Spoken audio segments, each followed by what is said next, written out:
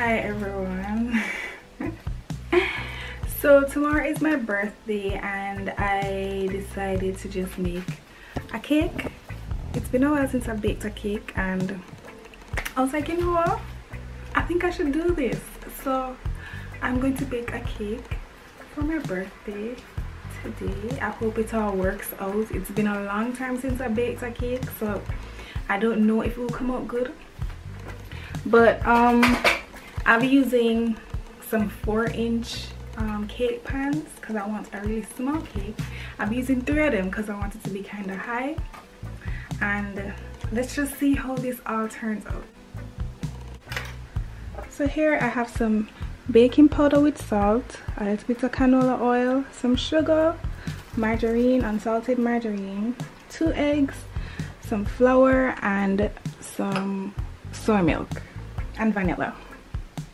First, I'll just add the butter to the margarine and set it aside. I'll add the oil in a little bit later. The next thing I'm going to be doing is beating the eggs with the sugar.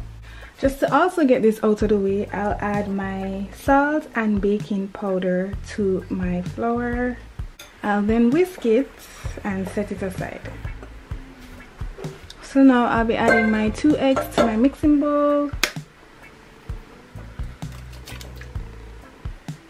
Make sure your eggs are room temperature. Next, you're going to add the sugar in parts until it's fully incorporated.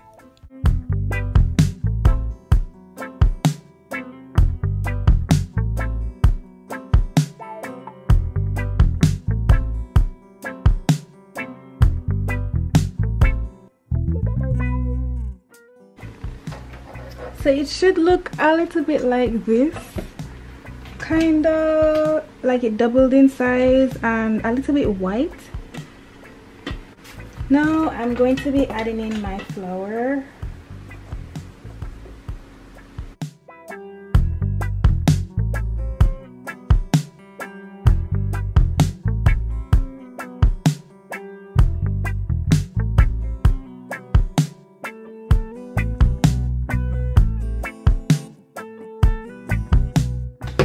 Now that's been incorporated,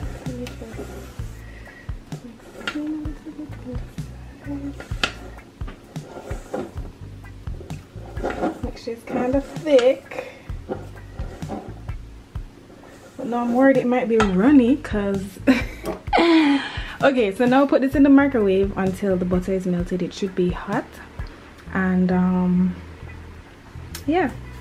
Okay, so now we have our melted butter and milk here, and I'm going to pour it in the previous bowl. I'm going to pour the oil in. It's right here. I'm going to put the oil in. I'm going to need to take some of the flour mixture just to temper it before adding it to the remaining butter. I've never done this before, or have I? I think I have. Kind of thick. So this is how it should look.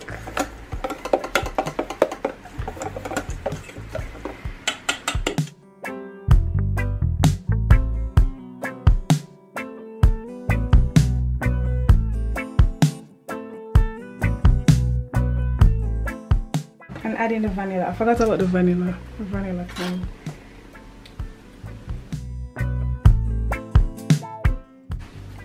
Alright, so here's my 3 4-inch tins. Let's just pour it in. A little bit less than halfway. Ooh.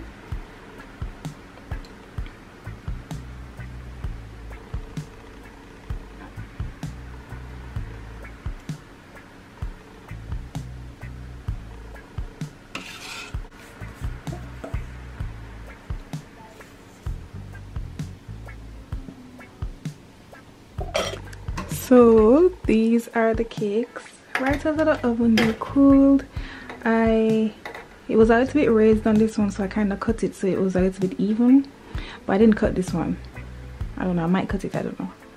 But tomorrow I'm going to layer these. Oh, let me just show you how soft they are. They're like really nice and they're really nice and soft.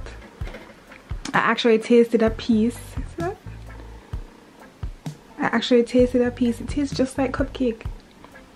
It's really good and spongy, light and airy. I'm going to just ice these tomorrow and show you how the final product looks. It's now time to make the frosting. You need to start with room temperature unsalted butter or margarine that looks just like this once you press it with your finger. Then you're going to whip it until it's nice and fluffy. Now here comes the unusual part. I did this off camera, but I made this thick paste by cooking flour and milk. I wanted to make a frosting that wasn't too sweet, so the addition of this flour mixture will not only make it less sweet, but very fluffy and silky. I was using powdered sugar, so I added in some powdered sugar each time I put in some of the flour mixture. You're going to put in this flour mixture a tablespoon at a time until it's fully incorporated. This was actually my first time making this buttercream and I was very surprised by how it came out.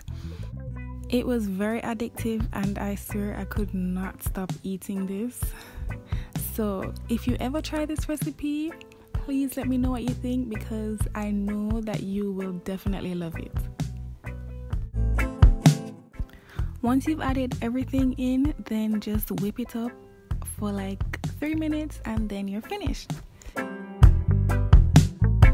Now it's time to ice the cake. I did not have a specific technique to do this.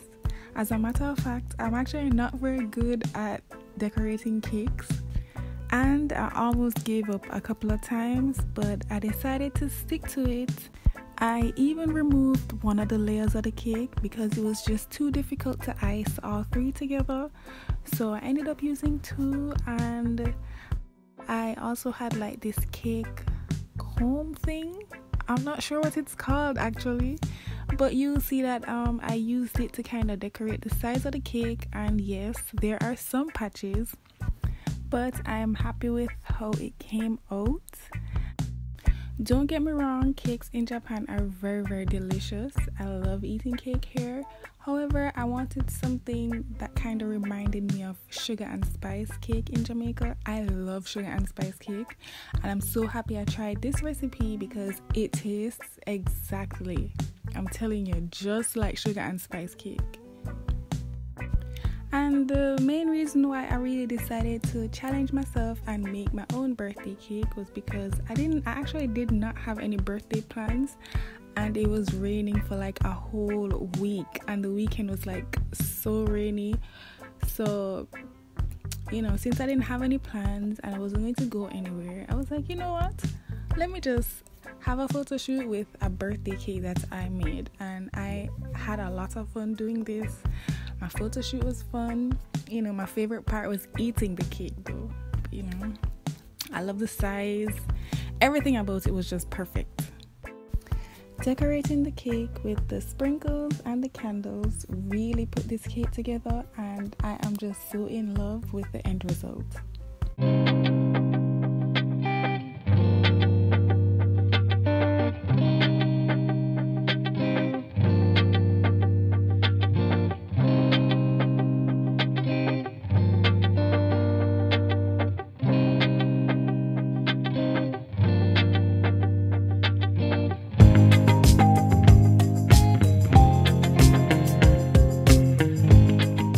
If I can actually cut it on camera. It was in the fridge, so it's a little bit hard. This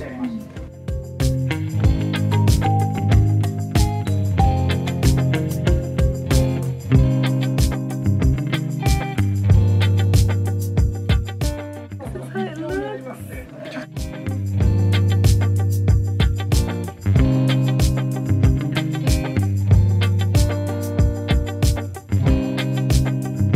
If you like this video, Please hit like and leave a comment down below. Remember to subscribe to get notified whenever I post a new video, and follow me on Instagram. Thanks so much for watching. Bye!